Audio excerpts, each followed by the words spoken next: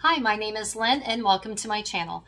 Today I wanted to highlight another artisan's work, and that is my brother-in-law, known in the SCA as Lord Wilhelm. And he is a woodworker, aside from being a heavy weapons fighter.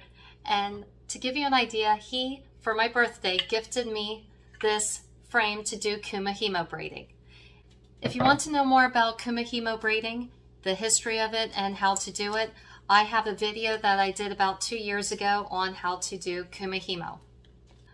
Wilhelm is an amazing woodworker. He has done various projects over the years. He has made me a chair. He helped our barony with making a shower for Pennsic.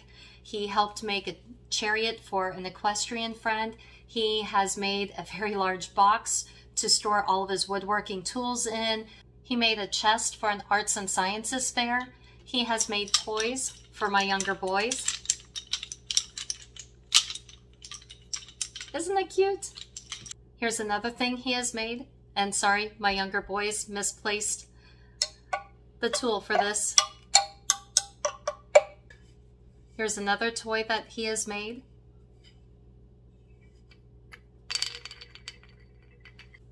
So for my birthday, in addition to the kumihimo frame, he also gifted me a bag with handmade wooden bobbins in it for the frame.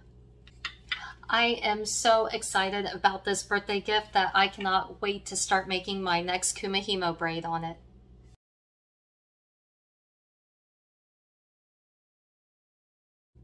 Are you a historical artisan who would like to have your work featured here on this channel? If so, please contact me in the comments below.